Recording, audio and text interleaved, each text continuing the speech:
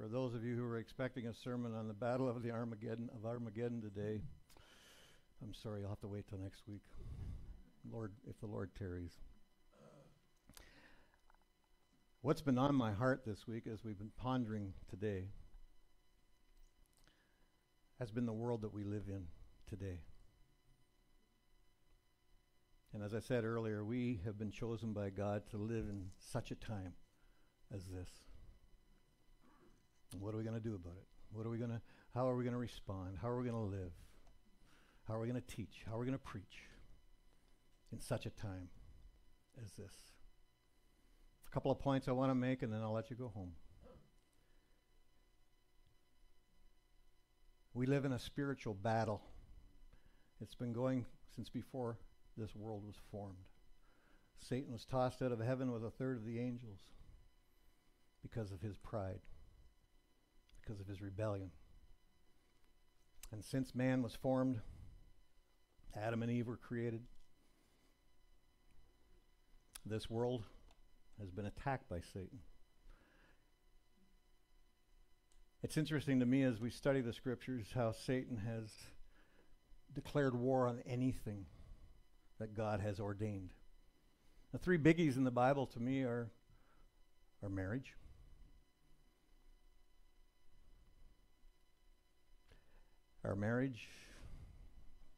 the church,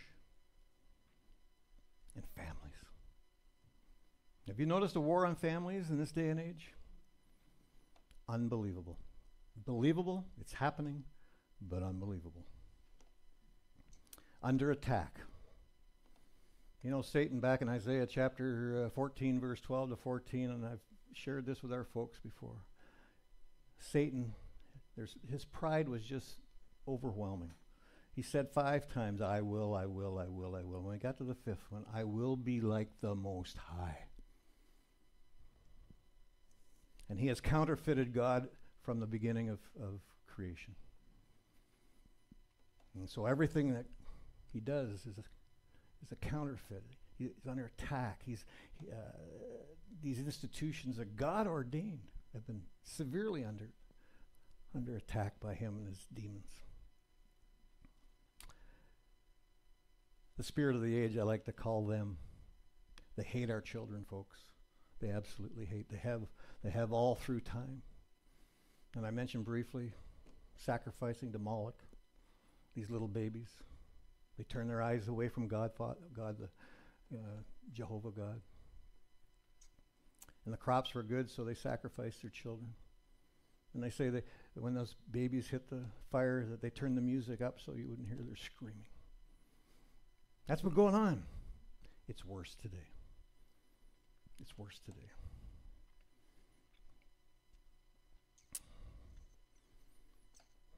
It breaks my heart. The medical profession, along with everybody else that's in leadership, are promoting the castration of our boys, the mutilation of our children. We walk through 3 years of you can't go to the park, you can't go to school, you can't leave your home.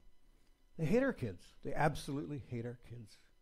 And then we find out a couple of months ago that they knew that this wouldn't succeed before they promoted the jab. Interesting stuff. I'm not going there today. But they hate us. They hate our children. They don't just hate the kids. They don't just hate the children. They hate anybody that was made in the image of God. That's mankind. The angels weren't made in the image of God. The birds and the animals, they weren't made in the image of God, but man was. And Satan took it upon himself.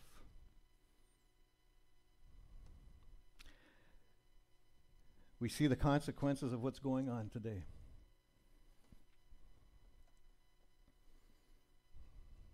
And some of the statistics just blow my mind. The mental health issue has just gone off the charts. Why? The suicide rates. There's communities in Canada now, they've stopped counting. That's how many suicides are going on. That's unheard of. Today it's happening. And all this other stuff. Divorce rates, over 50% in the church. Think about that. Think about that. And I can rant and rave about all this stuff, and it breaks my heart to stand up here and talk like this. But we have to see what's going on.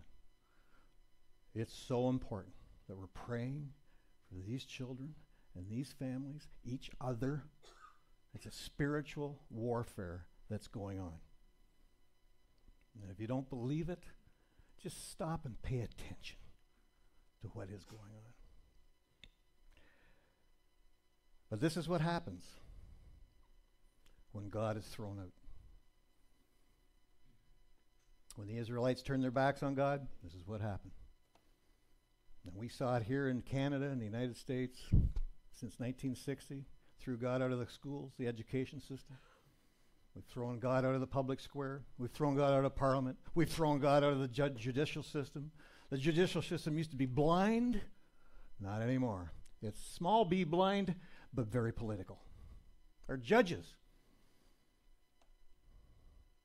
And the very sad thing, as I stand here before you as a pastor, we've thrown God out of a lot of our churches. And that just should make you weep. Not only do they throw God out, when God gets thrown out, other stuff comes in. Other stuff comes in. So the first step back in I would say in the early 60s, 50s, 60s, 70s, for those of you who are around. The pulpits, we had some wonderful preachers. But suddenly we're not sure if this is really actually God's word. Yeah, it contains God's word, but Bruce, I don't think it's God's word. Hey, folks, this is his word. This is an inherent word. And we stand by this word, no matter what the consequences are, because I know they're going to come after us, because they're going to declare this as hate speech. And that'll give them opportunity to come after the church in a bigger way than they are already. That's what got started. The questioning of whether it's God's word, and then people would fall for it. And then, well, I don't really think Genesis was 1 day, 7 days. I don't think Daniel was really a book in itself. And then, oh my goodness, Revelation. No, there can't be anything literal there, Bruce. It's got to be all symbolic. Yeah. And that's the kind of stuff that started. And once you open the door to doubt, once you open the door to untruth, the slippery slope begins. And so this word isn't God's word to a lot of people. And so what happens? Ultimately, we listen to man. Man is our God. And we are our God ourselves. So self-righteousness, the Bible calls it. So we do what we want to do when we want to do it. And I would say, folks, believers, be really careful with that. It's very easy in this comfortable world we live in to worship things that we shouldn't be worshiping. But my encouragement to you is this. Love these kids. Be patient with them. They're in a tough world. They're tough. It's a tough world for them. I thought it was tough when I had to meet Billy Black at the back of the school one day. That was tough. No. That's nothing. What's going on out there today? They're grooming our kids, and they hate them. They hate them. I can't leave you on a negative note here. They say, well, just leave then, Bruce.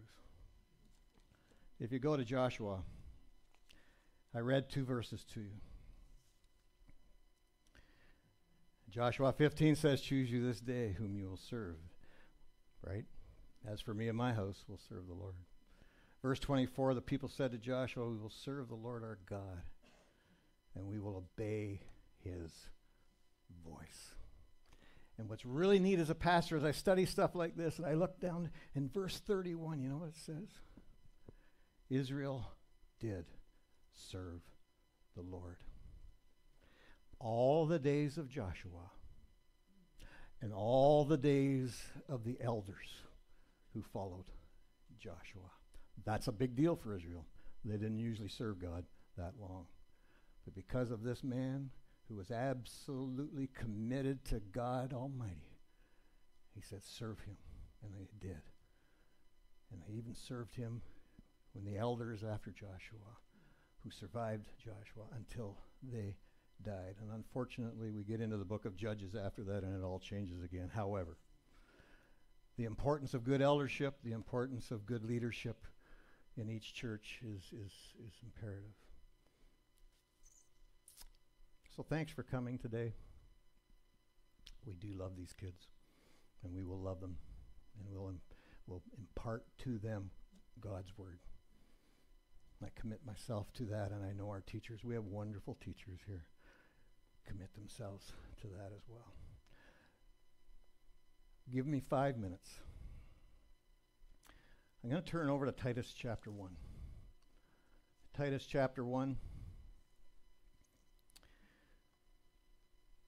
I'm going to read verse 5 through verse 9. I'm going to say this first. God is blessing this church, this local church, in numbers, and I'm not really a numbers guy, but yes, the numbers are getting higher. We're being blessed by people responding to the Lord. We're being blessed by the folks here who want to be involved in God's work. We're blessed by our Cuba ministry. We're blessed by our Romania ministry, and certainly our Shine On ministry. We're just blessed. And with blessing comes more challenges. And as we see a full house again today, we've got other challenges coming as far as that is concerned. We've doubled our size in the last 2 years. With that comes more responsibility for those of us who are in leadership. And I'm not bemoaning that fact. I love being your pastor.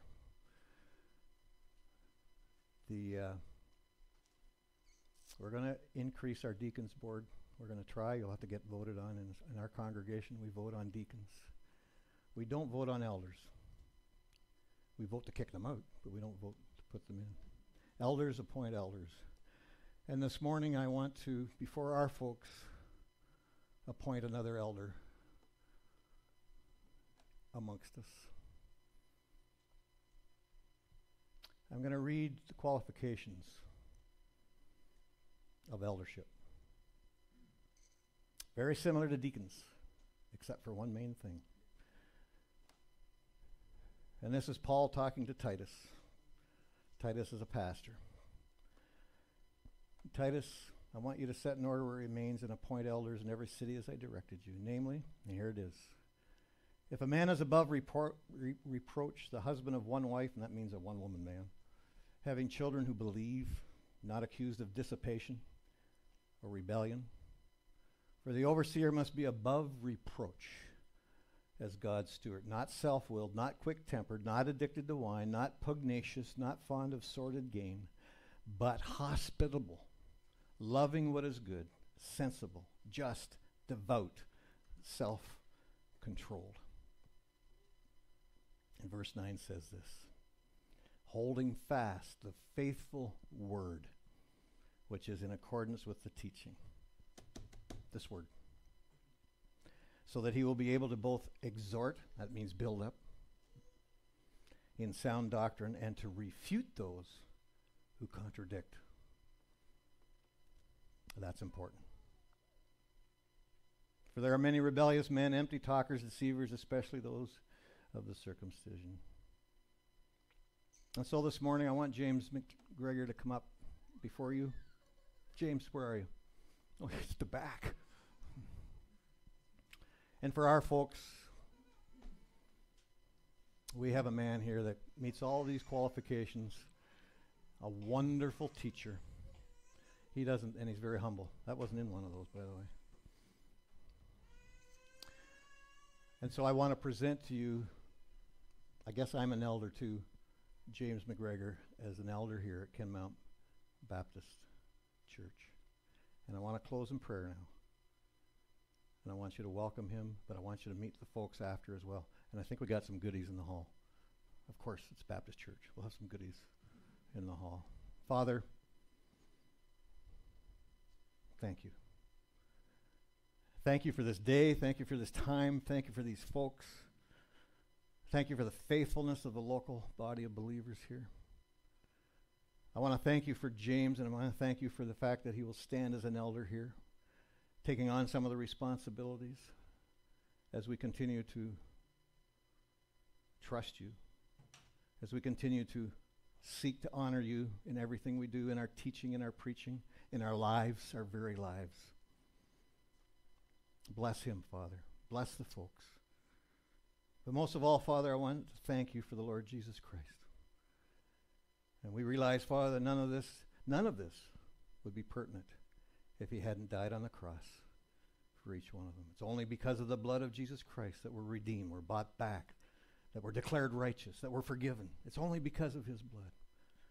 And we commit ourselves as elders, as deacons, as folks, to these children, to this work here. And we thank you from the bottom of our hearts. And I thank you for Christ's sake. Amen. Let's sing one more song. Can we sing one more song?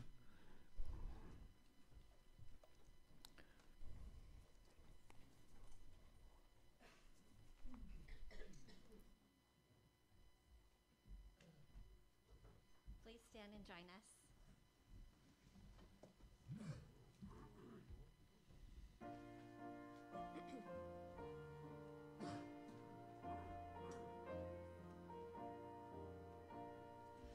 Who is on the Lord's side? Who will serve the King? Who will be his helpers, other lives to bring? Who will leave the world's side? Who will face the foe? Who is on the Lord's side? Who for him will go? By thy call of mercy, by thy grace divine, we are on the Lord's side. Savior, we are thine.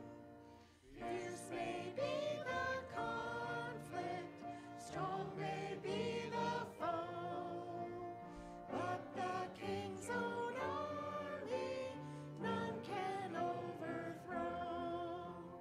Round his standard ranging, victory secure. For his truth unchanging makes the triumph sure. Joyfully enlisting by thy grace divine, we are on the Lord's side. Savior, we are thine.